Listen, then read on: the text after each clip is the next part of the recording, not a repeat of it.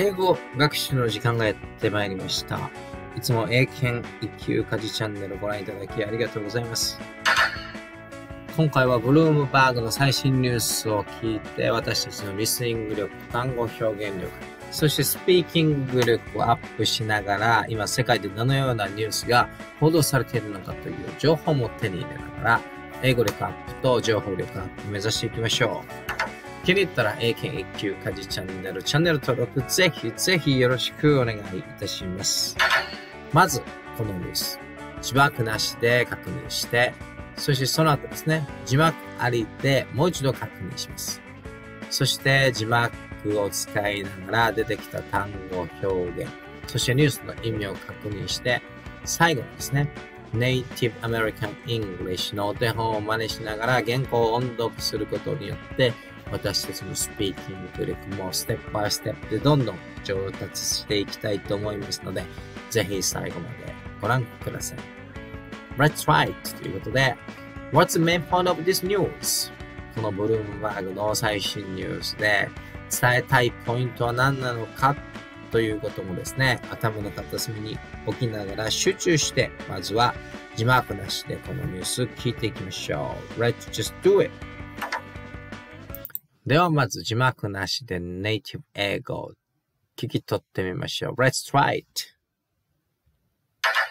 Now, keeping you up to date with news from around the world, here's the first word. A US House committee has voted to publicly release Donald Trump's personal and business tax returns from 2015 to 2020. It caps a 3-year legal saga initiated by Democrats to obtain and release the former president's closely held financial documents. The vote comes in the waning days of the House Democratic majority and follows Trump's referral for criminal prosecution by another House panel, that just yesterday. Now, today, federal authorities will whisk Sam Bankman-Fried to the United States to face a range of criminal charges related to the collapse of the FTX crypto exchange. Bloomberg has learned the FTX co-founder will sign a set of extradition papers today at a Bahamas court and take a non-commercial aircraft back to the United States, escorted by FBI agents.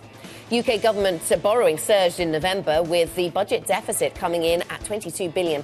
That's the highest monthly total on record and almost triple last year's figure. Public finances have come under mounting pressure from rising debt interest payments and the huge cost of subsidising energy bills. And an estimated 4 million people packed the streets of Buenos Aires for a parade honouring Argentina's World Cup winning football team. So many people turned out that Lionel Messi and his teammates were forced to fly overhead in helicopters rather than travel through the crowd in an open-top bus. The president's office confirmed the players were flying over the crowds with the roads clogged due to what they called an explosion of happiness. さあ、どうでしょうか。今一度ですね、字幕なしでこのネイティブ英語を聞いてみましたけれども、非常にネイティブ英語早いですよね。どうでしょう？聞き取れましたでしょうか？出てきた単語、表現、キャッチアップできましたでしょうか？では次はですね、字幕ありでもう一度同じニュースを見ていきたいと思います。この右側、画面右側に映っているこの英語がこのニュースの字幕ですので、字幕を使いながら、字幕なしで聞き逃した部分をしっかりと目で追ってですね、耳と目で追って捉えていきましょう。では、Let's check this out.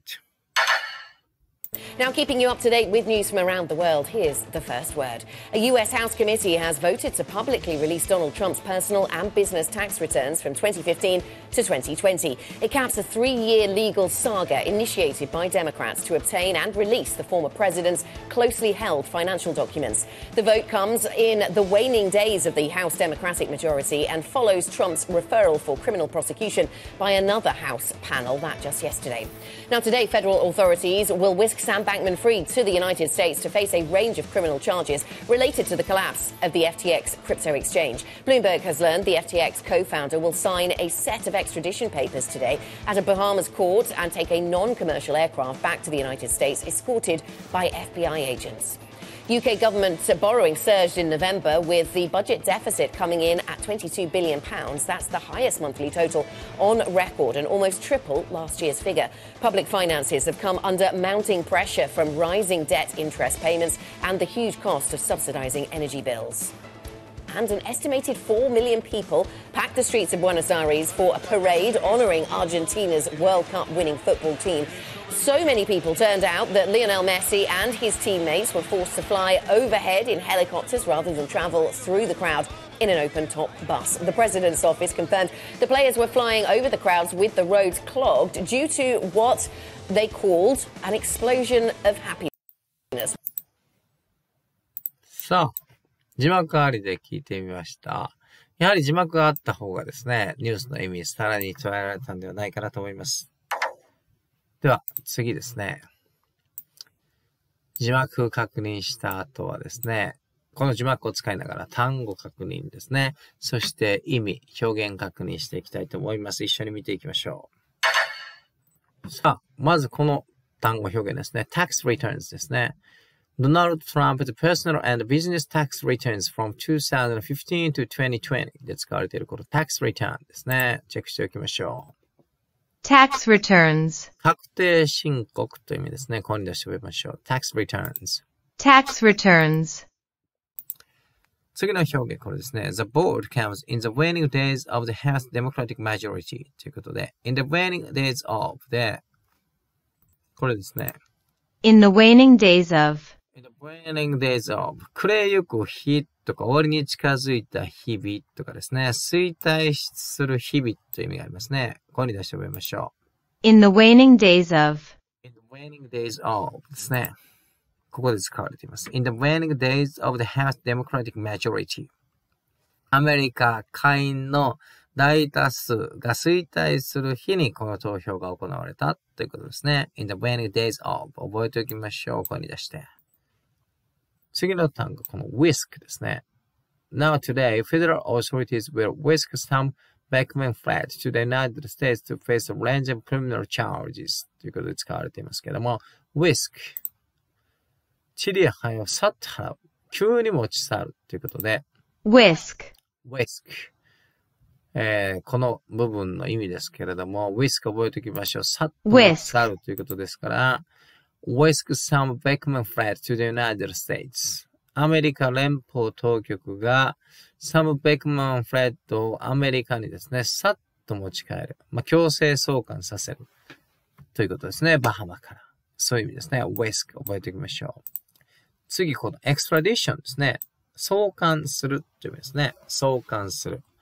ある人を自分の国に戻すということですね。extradition 覚えておきましょう。次の単語表現。UK government's a borrowing surge in November ですけれども、イギリス政府は11月 borrowing surge。borrowing というのは借り入れですね。surge というのは上がるですから、借り入れがどんどん上がっている。借金が増えているということですね。UK government's a borrowing surge in November 覚えておきましょう。次の単語、これですね。subsiding。ここで使われていますね。Mounting pressure from rising debt interest payments and the huge cost of subsiding energy bills ということで、エネルギーコスト、エネルギーの請求を subsiding、補助ですね。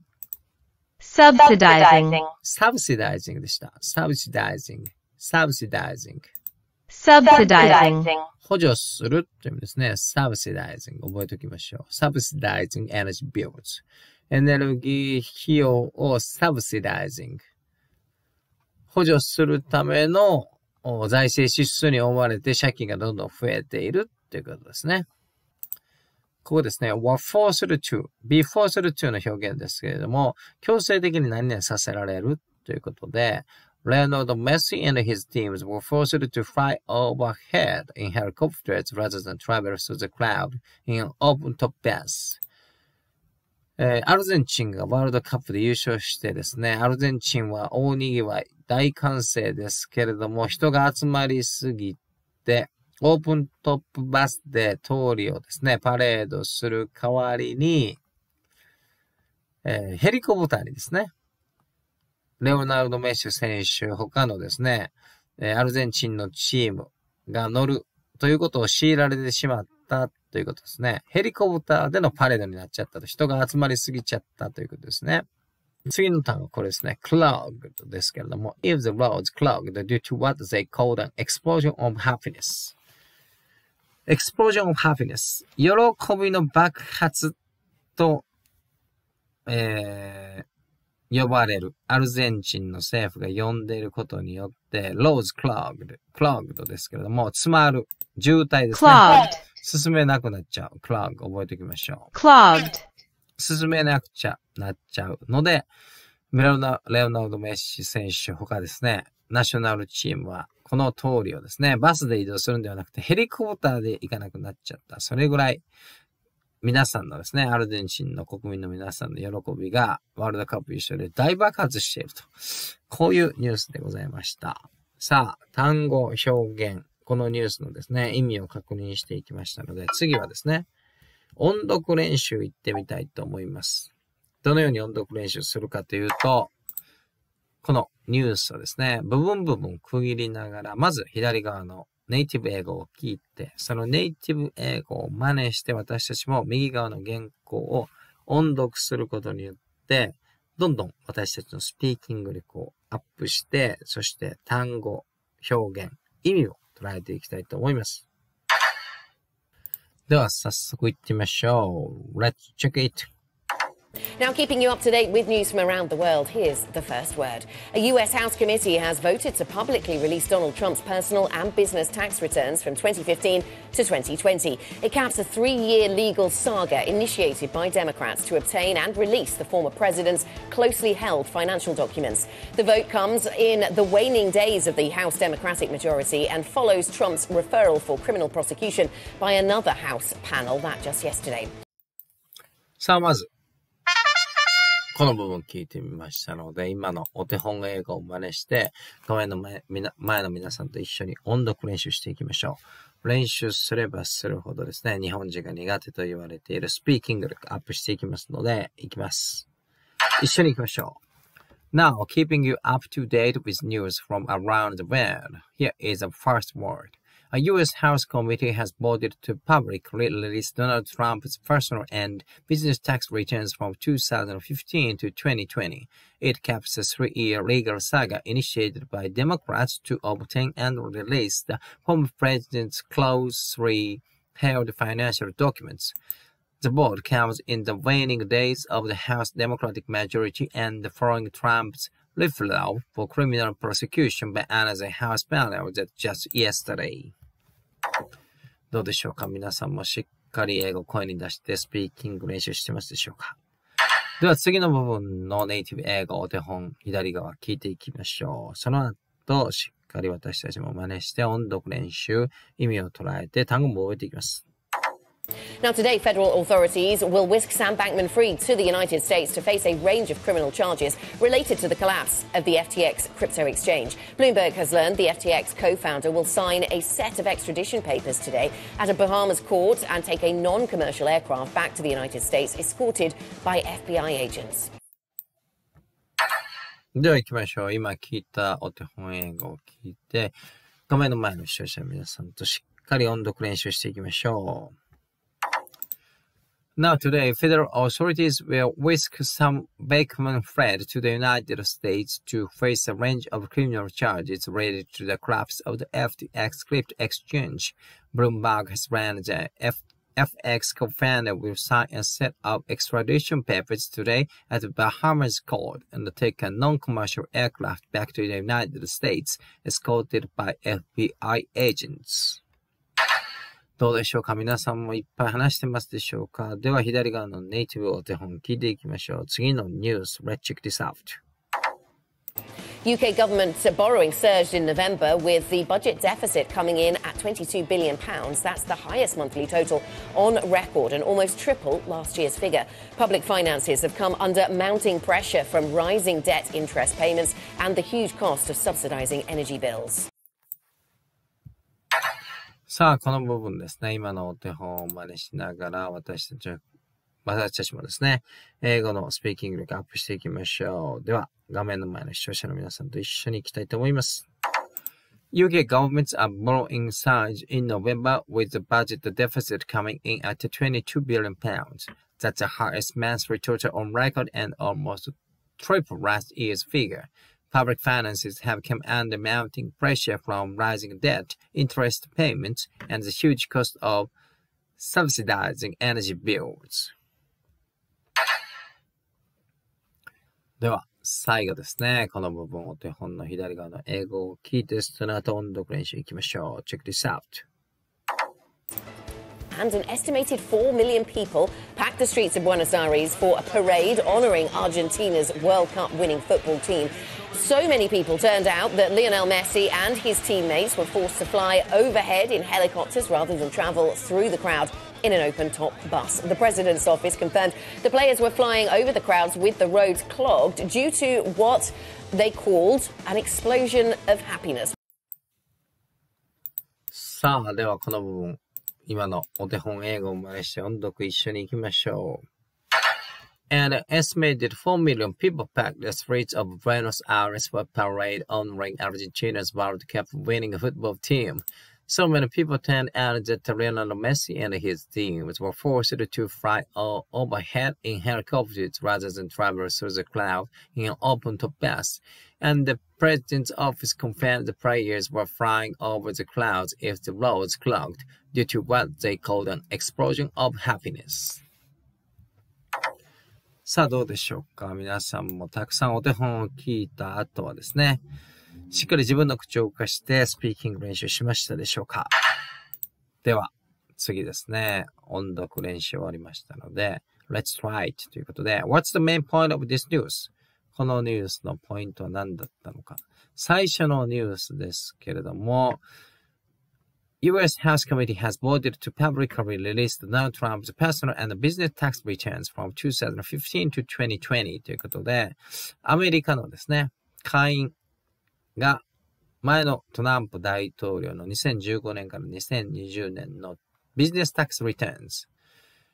タックスリターンズというのは、確定申告ですね。確定申告のデータをリリースするという投票を行ったということですね。そしてこれはですね、3年間にわたるリーガルサガ、法律上のですね、サガ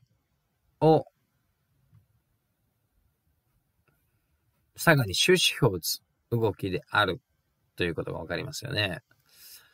そしてこの投票ですけれども、アメリカの下院議員がですね、デモクラット、民主党の大多数、それが in the waning days of 終わろうとしている。来年になるとですね、共和党に変わりますから、それが終わろうとしている時にこの投票が行われたということですね。ですので、この部分から読み取れるポイントというのはですね、トランプ大統領がですね、開示してこなかった自身の確定申告の情報ですね、税金をどれくらい納めているかとか、そういう情報が出るかもしれないということが読み取れますね。そして二つ目のニュースですけれども、これはですね、FTX という暗号資産交換所のですね、共同創設者のサム・バンクメンフレッドという人が、バハマからですね、強制送還をされるということですね。そして強制送還されるときにはですね、ノンコマーシャルエアクラフトということで、普通の民間機ではなくて、FBI にエスコートされながらアメリカに、送還されると。こういうことですね。そしてアメリカに戻ればですね、裁判にかけられて、裁判にかけられると。こういうことになっていますね。そして三つ目。UK governments are borrowing surge in November ということで、イギリス非常に経済大変ですけれども、財政が大変ですけれども、この11月のですね、borrowing surge、借り入れが非常に増えているということで、国の借金がどんどん増えているというニュースですね。そしてその借金の量というのが、triple last year's figure ということで、去年の同じ時期に比べて triple というのは3倍ですね。ほぼ3倍の借り入れ、借金付けになってしまっているという、こういうニュースですね。なぜかというとですね、rising debt interest payments ということで、イギリス国債の金利の支払い、そしてですね、どんどん高くなるエネルギーのですね、値段、それを補助するための、負担ですね。そういうものが増えていって、どんどん借金が増えているっていうのがこの3つ目のニュースのポイントですね。そして最後ですね、ワールドカップ終わりましたけれども、アルゼンチンが優勝して、そしてメッシはじめ、ナショナルチームが国に戻りましたけれども、4 million people、なんと400万人の人々がですね、ブエノスアイレスに集まった。集まりすぎちゃったためにですね、レオナルド・メッシ、そしてナショナルチームはですね、forced to fly overhead in helicopter。この道をオープントップのバスでパレードするんではなくて、危険だということでですね、ヘリコプターでこのパレードに参加するということになってしまったという、こういうニュースですね。さあ、4つのニュースが出てきましたけれども、それぞれポイントがあったと思います。視聴者の皆さんはですね、このニュースからどんなポイントを拾われましたでしょうか。いかがだったでしょう、今回の英検1級家事チャンネル、時事ニュースで英語学習、ブルームバーグの最新ニュースを使って私たちのリスニング力、単語力、表現力、そしてスピーキング力をアップするとともに、今世界で報じられているニュース、情報を取ってみました。引き続き英語力どんどん上がっていく動画上げていきますので、ぜひ英検1級家事チャンネルのチャンネル登録よろしくお願いいたします。Thank you so much for watching my video to the end. I hope we could learn a lot of new English vocabularies and expressions as well as information in English from this video. And I think we need to get used to native English speakers' speed and accent as well. I hope you will check my next video. So thank you very much for watching. Have a good day and a goodbye.